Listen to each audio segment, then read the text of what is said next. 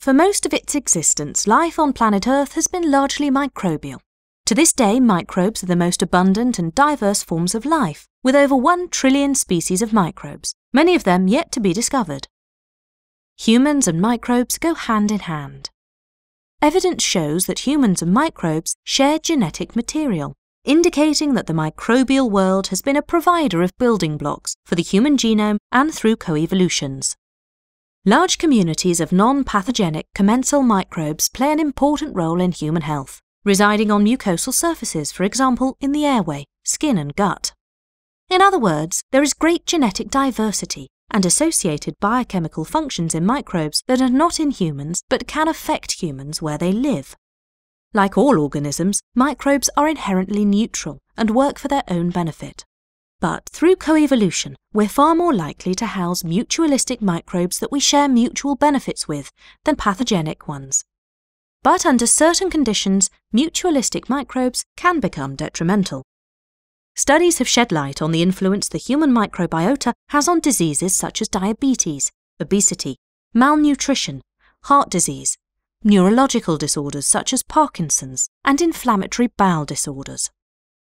Diseases of multiple organs or tissues have also been associated with instabilities in microbiota, including ALS and acute myeloid leukemia. Does this mean that the human microbiome holds the key to preventing the onset of these diseases? Scientists believe that there is a connection.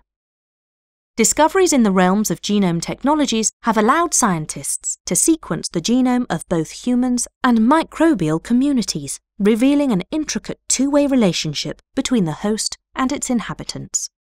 Scientists believe the human genetic variants also affect microbiota. They believe that metabolites, small molecules released by the microbes, have tremendous potential to impact our physiology, both in health and in disease, affecting directly or indirectly most physiological functions. Lifestyle, diet, age, genetic variations can affect the human microbiota, which in turn affects the development and regulation of the host's immune system and susceptibility to certain diseases. Researchers at McGill University have been using these tools to understand colitis-associated colorectal cancer, which develops from long-standing colitis in patients with inflammatory bowel disease. Their work aims at elucidating the host-microbe two-way relationships and to understand how genetic variations in the host affect the microbial environment and progression of the disease. They found that in regions where the population of microbes is abundant, like in the colon, the effect of human genes may cause the environment within the gut to change.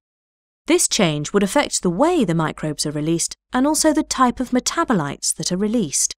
This imbalance can promote disease progressions. But what do all these findings mean, and how can they be exploited to improve human health? An example of a potential microbial therapy that could improve human health is some promising work being done in the treatment of malnutrition. This could help recovering children continue their growth and development.